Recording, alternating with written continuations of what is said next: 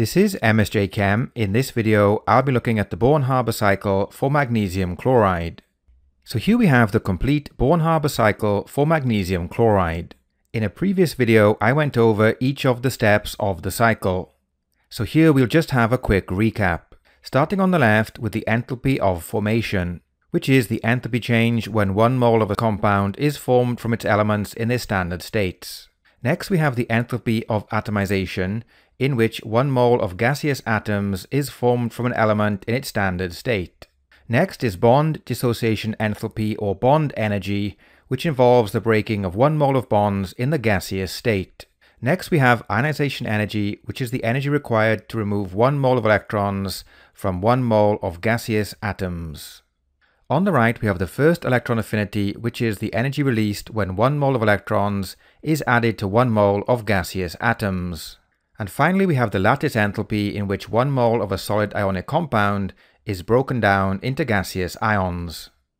So in this video we'll be calculating the enthalpy change of formation of magnesium chloride. In this table we have the enthalpy change values required to calculate the enthalpy change of formation for magnesium chloride.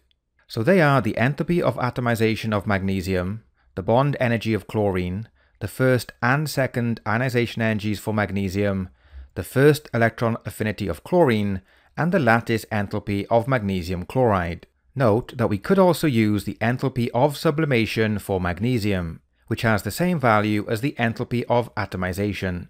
We could also use the enthalpy of atomization of chlorine, which we would have to multiply by 2 to equal the bond energy. So now we'll add the values to the Born-Haber cycle, starting with the enthalpy of atomization, which is 148 kilojoules per mole.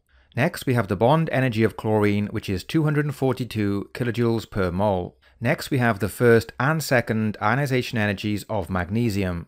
On the right we have 2 times the electron affinity of chlorine. We need to multiply this value by 2 because we need 2 moles of gaseous chloride ions.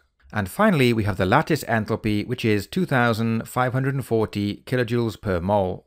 So if we apply Hess's law, the enthalpy change of formation for magnesium chloride is equal to the atomization of magnesium plus the bond energy of chlorine plus the first and second ionization energies of magnesium plus 2 times the electron affinity of chlorine minus the lattice enthalpy for magnesium chloride. The reason we subtract the lattice enthalpy is because we are going against the arrow in the Born-Haber cycle. So next we'll calculate the enthalpy of formation. So as we saw previously, the enthalpy of formation is equal to the enthalpy of atomization plus the bond energy plus the ionization energy plus the electron affinity minus the lattice enthalpy. So that's 148 plus 242 plus the sum of 738 plus 1451 plus 2 times minus 349 minus 2540. And this gives us an enthalpy change of formation for magnesium chloride of minus 659 kilojoules per mole.